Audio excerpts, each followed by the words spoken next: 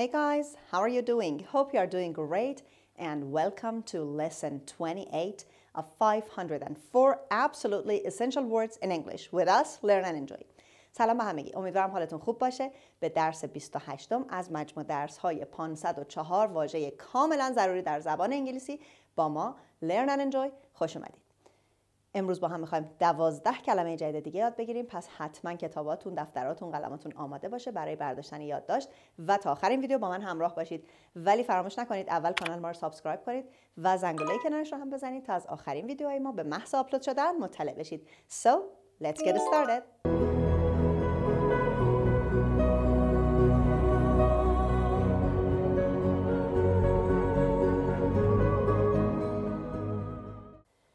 Word number 1. Outlaw. Outlaw.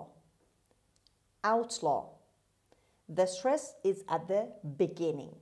Means an exile or an exile to pronunciation. An exile or an exile. An outcast. A criminal. To declare unlawful. خب outlaw معنی های مختلفی داره. exile اولی معنیش یعنی تبعیدی، کسی که تبعید شده. outcast یعنی طرد شده، رانده شده، بیرون گذاشته شده یا مطرود میتونیم بگیم. criminal به معنی جانی، تبهکار و معنی آخرش to declare unlawful یعنی غیر قانونی اعلام کردن. پس میبینید که سه تا معنی اول در سه حالت اول کلمه outlaw noun هست، در معنی آخر میتونه verb هم به کار بره و غیر قانونی اعلام کردن میشه. Example A. Congress has outlawed the sale of certain drugs. خب ما اینجا drugs رو میتونیم دارو در نظر بگیریم، میتونیم مواد مخدر در نظر بگیریم. به هر دو معنی کلمه drugs به کار میره. معنی جمله این هست یعنی کنگره فروش the sale of فروش برخی از داروها رو غیرقانونی اعلام کرد، یا حالا فروش، اگر بخوایم بگیم فروش مواد مخدر، خب معمولا مواد مخدر غیرقانونی هست بیشترشون، پس بهتره اینجا دارو بگیم. کنگره فروش برخی از داروها رو غیرقانونی اعلام کرد. Example B. The best known outlaw of the American West was Jesse James. Best known or well known means the most famous. Best known به معنی مشهور، معروف، یعنی تبهکار معروف یا جانی معروف یا مشهور غرب آمریکا جس جیمز بود. Example C. An animal that is cast out by the rest of the pack is known as an outlaw. خب cast out رو تو معنی outlaw هم داشتیم، یعنی رانده شده، طرد شده، یعنی حیوانی که توسط بقیه گروه طرد میشه، بیرون انداخته میشه، حیوان طرد شده نام دارد، نامیده میشود an outlaw. Word number 2. Promote. Promote. Promote. The stress is on M on second syllable. Promote means raise in rank or importance. Help to grow and develop. Help to organize. خب کلمه promote فعل هست، در همه معنی ها به شکل فعل به کار رفته. raise in rank or importance یعنی درجه یا ارتقاء. raise به معنی ارتقاء، بالا رفتن، ارتقاء یا بالا رفتن درجه یا اهمیت. معنی بعدی help to grow and develop کمک به رشد و پیشرفت، رشد و توسعه. and the third meaning is help to organize کمک به سازماندهی، کمک کردن به سازماندهی. Example A. Students who pass the test will be promoted to the next grade. یعنی دانش آموزانی یا دانشجویانی که در امتحان قبول شوند به پایه بعدی یا پایه بالاتری ارتقا می‌یابند. دانش آموزانی که در امتحان قبول شوند به پایه بالاتر ارتقا خواهند یافت یا ارتقا می‌یابند. Example B. An accurate knowledge of other cultures will promote goodwill among people of different backgrounds. خب accurate رو قبلا داشتیم به معنی دقیق بود. knowledge معنی دانش میده، آگاهی هم میتونیم معنیش کنیم.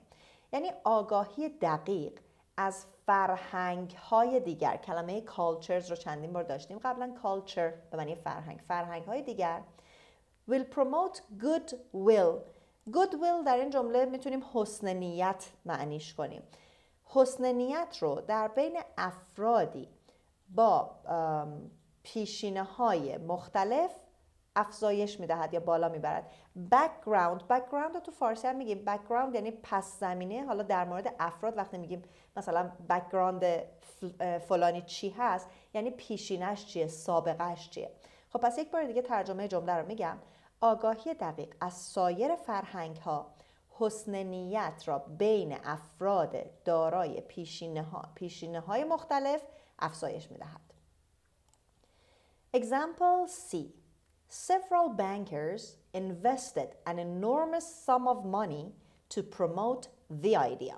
Bankers یعنی بانکدارها. Invest به معنی سرمایه گذاری کردن هست. فعل جملمون هست. Enormous means huge یعنی خیلی زیاد، خیلی وسیع، خیلی بزرگ. Sum of money یعنی مبلغ پول. خب حالا enormous sum of money مبلغ پول زیاد رو میتونیم بگیم مبلغ پول هنگفتی یعنی خیلی زیاد. جمله رو به این صورت معنی میکنیم. چندین بانکدار مبلغ پول هنگفتی را برای پیشرفت و توسعه آن ایده یا آن نظریه سرمایه گذاری کردند. Word number 3. undernourished. undernourished. undernourished. خب دقت کنید در پایان کلمه undernourished ما بعد از ش صدای ش ایدی داریم. یه جورای این رو از در واقع حالت past participle این صفت گرفته شده، قسمت سوم فعل. و ایدی رو همونطور که در درس زمان گذشته برای فعل‌های با قاعده خوندیم بعد از ش اگر بیاد صدای ت میده و تو این مثال دارید میبینید. undernourished means not sufficiently fed یعنی به اندازه کافی. sufficiently به اندازه کافی، به مقدار کافی تغذیه نشده که ما براش یک کلمه داریم یعنی میگیم دچار سوء تغذیه. کسی که دچار سوء تغذیه هست رو میگیم undernourished. Example A. The undernourished child was so feeble he could hardly walk. خب feeble رو قبلا داشتیم به معنی weak، ضعیف بود. یعنی کودک مبتلا به سوء تغذیه یا کودک دچار سوء تغذیه به قدری ضعیف بود که به سختی میتوانست راه برود. ببینید در این بخش جمله که میگیم he could hardly walk hardly قید هست. با قید hard متفاوته. hardly یعنی به سختی، به زحمت، یعنی تقریبا نمیتونست راه بره. پس همینجا یادتون باشه اگر ما از قید hard استفاده کنیم یعنی شدید و زیاد. مثلا میگم I study hard یعنی من زیاد درس میخونم. سخت درس میخونم یعنی زیاد درس میخونم.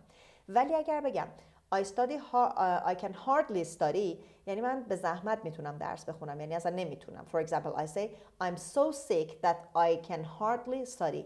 انقدر مریضم که به زحمت میتونم درس بخونم. خب برگردیم سراغ مثالمون. یک بار دیگه براتون معنیش رو میگم. کودک مبتلا به سوء تغذیه به قدری ضعیف بود که به سختی میتوانست راه برود. Example B. There is evidence that even wealthy people are undernourished because they do not eat sufficient quantities of healthful foods. خب evidence یعنی مدرک، شواهد. There is evidence یعنی شواهدی وجود داره that even wealthy people, wealthy means rich، که حتی افراد پولدار، افراد ثروتمند هم are undernourished، دچار سوء تغذیه هستن. چرا؟ Because they do not eat sufficient quantities of healthful foods. healthful یعنی سالم، به دلیل اینکه آنها مقادیر کافی غذای سالم نمیخورند. Example C. An infant who drinks enough milk will not be undernourished. Infant به معنی نوزاد هست. A newborn baby infant. An infant who drinks enough milk یعنی نوزادی که به اندازه کافی شیر می نوشد، شیر می خورد will not be undernourished. دچار سوء تغذیه نخواهد شد. این هم از کلمه شماره 3. بریم با هم کلمه بعدی رو ببینیم.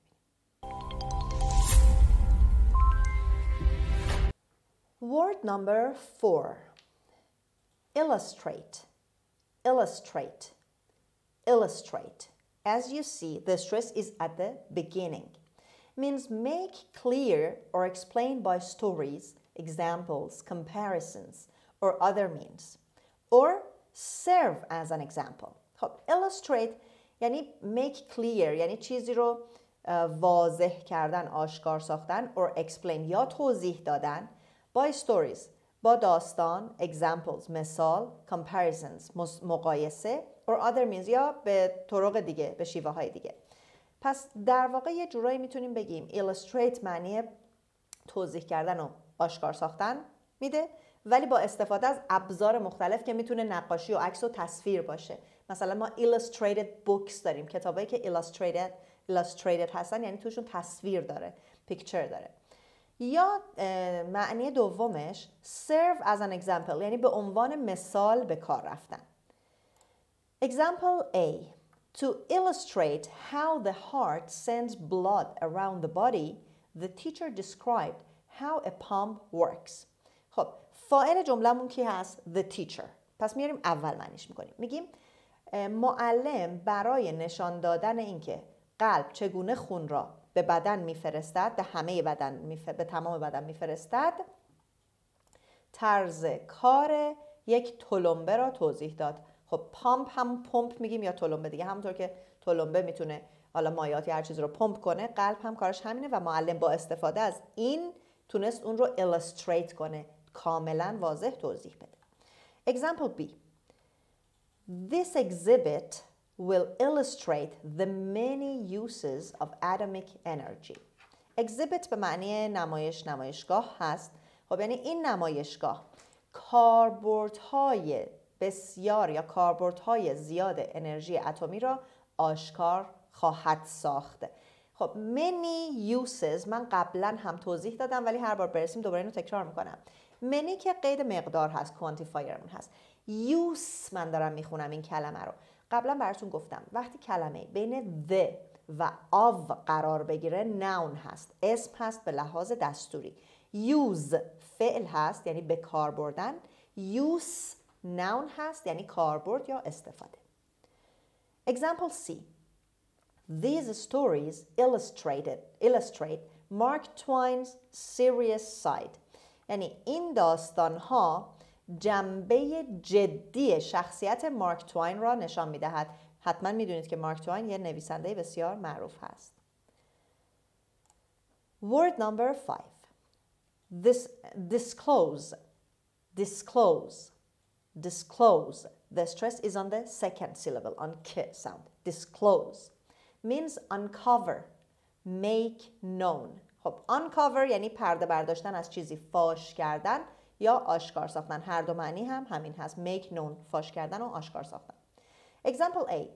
The lifting of the curtain disclosed a beautiful winter scene. lift به معنی بالا بردن و بالا رفتن هست.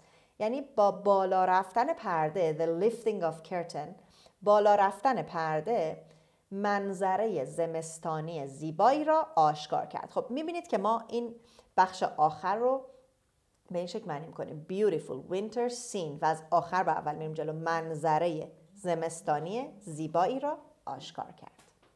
Example B. This letter discloses the source of his fortune.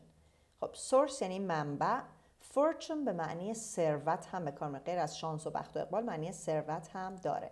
یعنی این نامه منبع ثروتش را آشکار کرد. his fortune منبع ثروت اون آقا، ولی میدونید که his صفت ملکیه، گفتیم اش معنی میکنیم. منبع ثروتش را آشکار میسازد.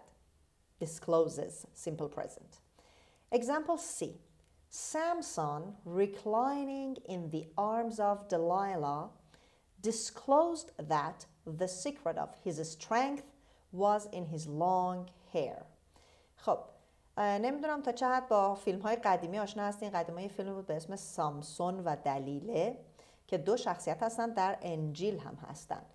این جمله مربوط به همونها هست. سامسون یعنی سامسون reclining in the arms of Delilah که در آغوش دلیله آرمیده بود، لم داده بود، تکیه داده بود. disclose that فاش کرد that the secret of his strength was in his long hair. که راز قدرتش در موهای بلندش هست. Word number 6. Excessive. Excessive. Excessive. As you can see, again, the stress is on C after X. Excessive means too much, too great, or extreme. خب excessive به معنی بسیار زیاد یا بی نهایت یا بیش از حد هست. extreme به معنی بی نهایت. Example A. Pollution of the atmosphere is an excessive price to pay for so-called progress. pollution رو داشتیم قبلا به معنی آلودگی میشد. atmosphere همون اتمسفر خودمونه که میگیم جو، به هوای اطراف زمین جو گفته میشه اتمسفر. پرایس هم که معنی بها میده. so called به معنی مثلا به اصطلاح یه جوری حالت تمسخرآمیز و کنایی داره. خب معنی جمله رو با هم ببینیم. یعنی آلودگی اتمسفر یا آلودگی جو بهای گزافی است. گزاف یعنی خیلی زیاد بیش از حد. بهای گزافی است که برای به اصطلاح پیشرفت میپردازیم. آلودگی جو بهای گزافی است که برای به اصطلاح پیشرفت میپردازیم. Example B. Numerous attempts have been made to outlaw jet planes that make excessive noise. Numerous یعنی متعدد، چندین، زیاد. Attempts به معنی تلاش ها. یعنی تلاش های بسیاری انجام شد برای اینکه هواپیماهای جتی را که صدای بیش از حد ایجاد می کنند غیر قانونی اعلام کنند.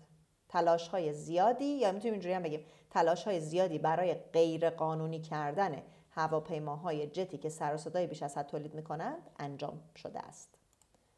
Example C.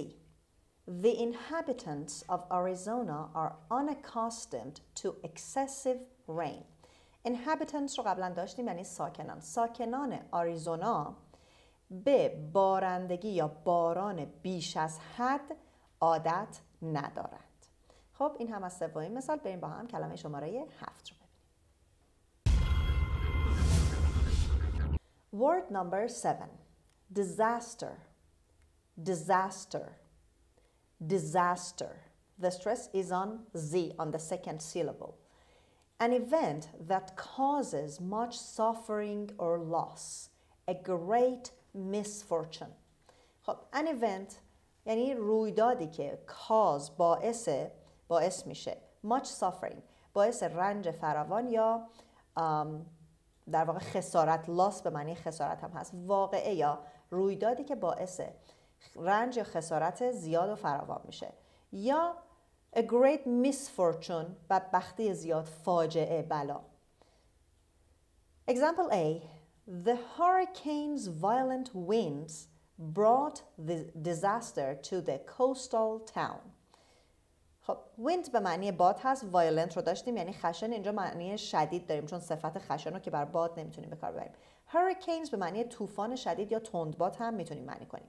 خب پس به این صورت جمله رو ترجمه میکنیم. بادهای شدید تندباد یا طوفان، بادهای شدید طوفان فاجعه‌ای برای شهر ساحلی به بار آورد. coastal به معنی ساحلی. Example B. The San Francisco earthquake and the Chicago fire are two of the greatest disasters in American history. خب earthquake به معنی زلزله هست. زلزله سان فرانسیسکو و آتش شیکاگو دو مورد از بزرگترین بلایا در تاریخ آمریکا هستند، یا دو مورد از بزرگترین فجایع. همون بلایا بگیم بهتره دیگه چون غیر عمد بوده. Example C. The coach considered the captain's injury as a disaster for the team. خب consider یعنی قلمداد کردن، فرض کردن، در نظر گرفتن. کوچ به معنی مربی بود. کاپیتان کاپیتان تیم هست. معنی جمله: مربی مصدومیت کاپیتان را فاجعه‌ای برای تیم قلمداد کرد. Word number 8. censor, censor, censor. The stress is at the beginning, means person who tells others how they ought to behave, or one who changes books, plays, or other works so as to make them acceptable to the government, or to make changes in. خب censor خیلی هاتون شنیدین. اول معنی میکنیم بعد معادل فارسیش مشخص میشه دیگه. اولین معنی شخص هست، یعنی شخصی که این کار رو انجام میده. کسی که به بقیه میگه که they ought to behave, how they ought to behave، چطور باید رفتار کنن. One who changes books, plays or other works، کسی که کتاب‌ها، نمایش‌ها یا سایر کارهای هنری، آثار رو تغییر میده so as to make them acceptable to the government، به طوری که برای دولت قابل پذیرش، قابل قبول باشه. و فعل هم هست این کلمه to make changes in، یعنی تغییر ایجاد کردن در چیزی. خب در واقع سنسور همون چیه؟ سانسوری هست که خب این روزا خیلی در همه جا میبینیم. و معنی دیگه شخصی هست که سانسور رو انجام میده، یعنی سانسورشی. Example A. Some governments, national and local, censor books. بعضی از دولت‌ها ملی یا محلی، یعنی فرق نمی‌کنه چه این دولت ملی باشه یا دولت محلی باشه، برخی از دولت‌ها ملی یا محلی کتاب‌ها را سانسور می‌کنند. اینجا به عنوان فعل به کار رفته. Example B. The censor felt that fiction as well as other books should receive the stamp of approval before they were put on sale. خب اینجا the censor معنی اون شخص هست، یعنی سانسورچی احساس کرد که کتاب‌های داستان fiction as well as other books مثل سایر کتاب‌ها should receive the stamp of approval، باید مهر تایید دریافت کنند before they were put on sale، قبل از اینکه در معرض فروش قرار بگیرند، به فروش گذاشته شوند. Example C. Any mention of the former prime minister was outlawed by the censor. خب یعنی سانسور چی؟ اینجا جمله‌مون خود جمله مجهول هست. Any mention of the former prime minister was outlawed. و در بخش آخر ما یه by phrase داریم. by the censor، توسط سانسورچی. پس ما در زبان فارسی میتونیم چیکار کنیم؟ جمله‌مون رو به شکل معلوم ترجمه کنیم چون میدونیم فاعلش کی هست. اینطور میگیم سانسورچی هر گونه اشاره‌ای به نخست وزیر قبلی رو غیر قانونی اعلام کرد. Word number 9. Culprit. Culprit. Culprit. The stress is at the beginning. Means offender. Person guilty of a fault or crime. خب offender یعنی کسی که خطاکار، متخطی، کسی که متهم به گناه یا جرمی هست، همون معنی متهم میده در واقع. Example A. Who is the culprit who has eaten all the strawberries؟ یعنی چه کسی متهم به خوردن تمام توت فرنگی هاست؟ این جمله رو میتونه یه مادری تو خونه به بچه‌هاش بگه. Example B. The police caught the culprit with the stolen articles in his car. یعنی پلیس متهم رو یا مجرم رو با اشیاء دزدیده شده در داخل اتومبیلش دستگیر کرد. Caught is past tense of catch. It means to arrest. Example C. In the Sherlock Holmes story, the culprit turned out to be a snake. یعنی در داستان شرلوک هولمز مجرم یک مار از آب درآمد. turned out یعنی در پایان قضیه این موضوع آشکار شد که ما تو فارسی اینطور معنی میکنیم. در داستان شرلوک هولمز متهم یک مار از آب درآمد. خب بریم با هم سراغ 3 کلمه آخر درس.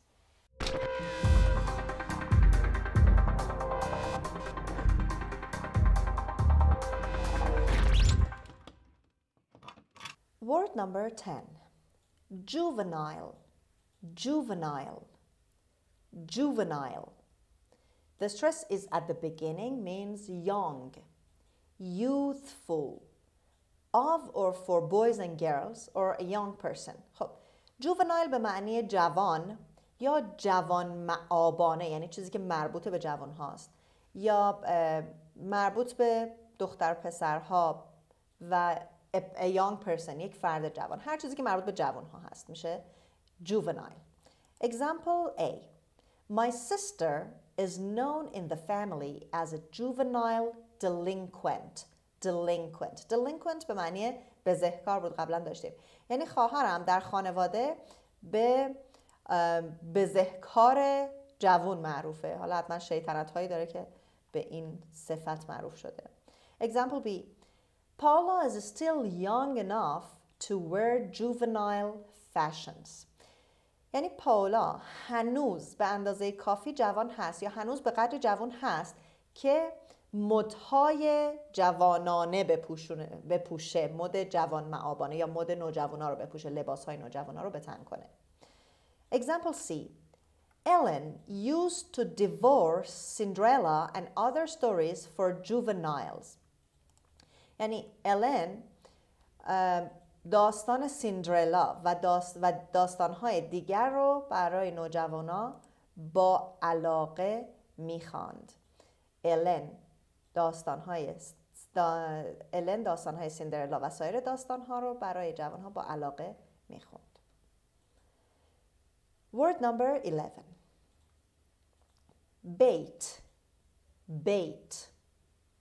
Bait. Anything, especially food, used to attract fish or other animals so that they may be caught. خب چون این تعریفاش یکم طولانی هست من هر کدومو جدا معنی میکنم.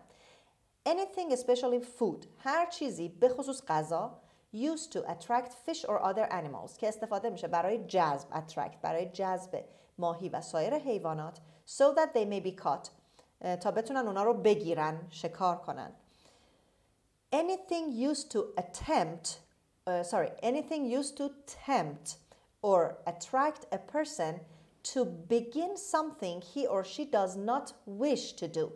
یعنی هر چیزی که برای وسوسه کردن، برای وسوسه کردن یا جذب یک شخصی ازش استفاده بشه که کاری رو که مایل به انجامش نیست شروع کنه یا انجام بده. و سومین معنی to put bait، معنی سوم در واقع اینجا verb هست. دو تا معنی اول به عنوان طعمه، به معنی طعمه به کار میره، noun هست. معنی سوم verb هست. To put bait on a hook or in a trap، یعنی طعمه گذاشتن در سر قلاب، hook، or in a trap، یا در یک تله. و آخرین معنی torment by unkind or annoying remarks.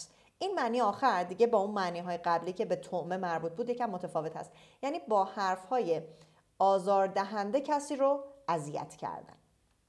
Now let's take a look at the examples. Example A. The secret of successful trout fishing is finding the right bait. یعنی راز صید موفقیت آمیز قزلالا. فیشینگ که یعنی ماهیگیری، ما اینجا صید معنی کردیم. تراوت به ماهی قزلالا میگن. راز صید موفقیت آمیز ماهی قزلالا یافتن یا پیدا کردن طعمه مناسب است. The right bait. Example B. How can you expect to bait Mike into running for the class presidency when he has already refused every appeal؟ یعنی چطور انتظار داری نظر مایک رو برای حالا نمایندگی کلاس، ریاست کلاس جلب کنی در حالی که او تا به حال همه درخواست ها رو رد کرده است. Example C. Eddie is a good hunter because he knows the merit of each kind of bait for the different animals. خب hunter یعنی شکارچی. merit رو قبلا داشتیم به معنی خوبی. معنی جمله این هست ادی شکارچی خوبیه به خاطر اینکه او خوبی هر نوع طعمه رو یا مناسب بودن هر نوع طعمه رو برای حیوانات مختلف میداند. And the last word of today's lesson is insist. The stress is on the second syllable on s sound. Insist means keep firmly to some demand, statement or position. خب کیپ یعنی به یه چیزی پایبند بودن، چسبیدن به یه چیزی، یعنی به شدت به سختی به یک خواسته، گفته یا یک پوزیشن، یه موضعی، یه موقعیتی پایبند بودن. در واقع معنی ساده ترش اینه که بگیم اصرار کردن یا پافشاری کردن. insist. Example A. Mother insists that we do our homework before we start sending emails. یعنی مادر اصرار داره که ما قبل از اینکه شروع به فرستادن ایمیل ها کنیم تکالیفمون رو انجام بدیم. Example B. She insisted that Sal was not jealous of his twin brother. او اصرار داشت که سال نسبت به برادر دوقلوی خودش حسادت نمی کرد، حسادت نمی ورزید. And the last example. The doctor insisted that Marianne get plenty of rest after the operation. Operation یعنی عمل جراحی. Plenty of means a lot of. یعنی دکتر اصرار داشت که ماریان بعد از عمل جراحی خیلی زیاد استراحت کند، مقدار زیادی استراحت داشته باشد. این هم از 12 کلمه امروزمون. بریم با هم به بخش words in use.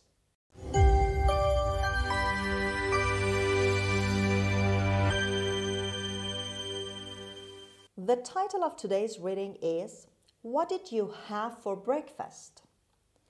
Parents' organization to protect children's health appealed to a Senate committee to outlaw television commercials that promote the purchase of sugary products. Too much advertising urges the young child to eat caramels, chocolate, cookies, and pastries. This results in poor eating habits and leaves youngsters undernourished and subject to rapid tooth decay and other diseases. To illustrate the extent of the problem, a recent survey of one typical day of CBS's Channel 7 in Boston between 7 a.m. and 2 p.m. disclosed 67 commercials for sweet-tasting products. Several witnesses said that many children's cereals contained more than 50% sugar, that children often forced their parents to buy the cereals, and that excessive use of sugar from cereals, soft drinks, and snack foods is a national disaster. Dr. Jean Mayer, professor of nutrition at Harvard University, recommended censoring the culprits in advertising for juvenile viewers. Recognizing the powerful opponents in the food industry who will resist control, Dr. Mayer said that no feeble efforts will do. Sugar-coated nothings, he added, must cease to be the standard diet of the American child. Other witnesses pointed out that many cereal boxes, as bait for the children, used offers of dolls, balloons, airplane or car models, magic kits, monster cutouts, and similar trifles. But the cereal inside the box, they insisted, had no more food value than the container it came in. خب این هم از متن امروزمون. حتما متن رو بخونید با صدای بلند، چند بار گوش کنید، بخونید و ترجمه متن رو هم میتونید ببینید. و در بخش پایانی درس مطابق معمول 12 جمله داریم که باید با استفاده از کلماتی که در این درس یاد گرفتید اونها رو کامل کنید.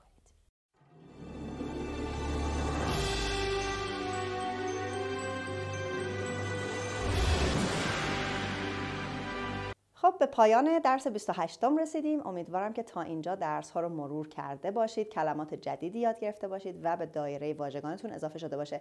حتما سعی کنید علاوه بر این که متن های ریدینگ رو میخونید، تمرین ها رو حل میکنید، از این کلمات در مکالمات روزمره‌تون استفاده کنید یا هر از گاهی باهاشون جمله بسازید. جمله سازی خیلی به شما کمک میکنه تا کلمات کاملا در ذهنتون جا بگیره، به یادتون بمونه و ملکه ذهنتون بشه. پس تمرین و تکرار رو فراموش نکنید. لطفاً فراموش نکنید که ما رو در شبکه‌های اجتماعی دیگه هم دنبال کنید، کانال ما رو به دوستاتون معرفی کنید. منتظر لایک ها و کامنت های شما هستیم. Till next session, take good care of you and goodbye.